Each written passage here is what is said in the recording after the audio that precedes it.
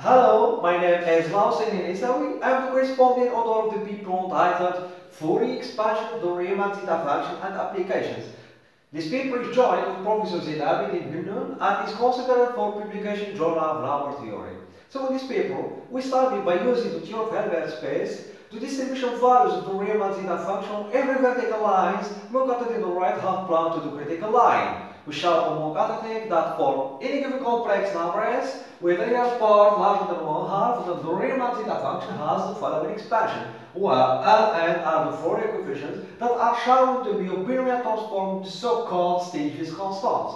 Moreover, these sequences belong to the classical Hilbert spaces L power 2, and its norm equals the square root of log 2p minus or a constant minus 1.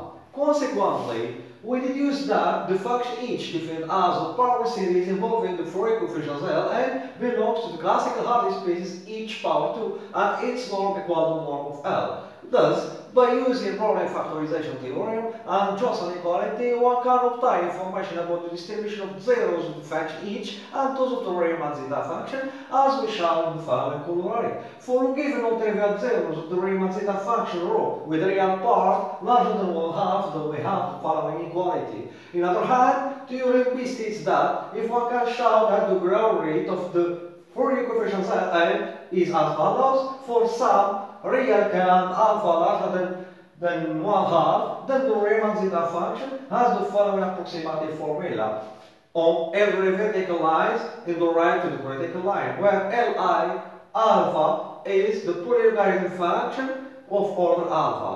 Finally, one can find in the paper more results, applications, and interpretations in terms of Brownian motion and ergodic theory. Thank you for watching.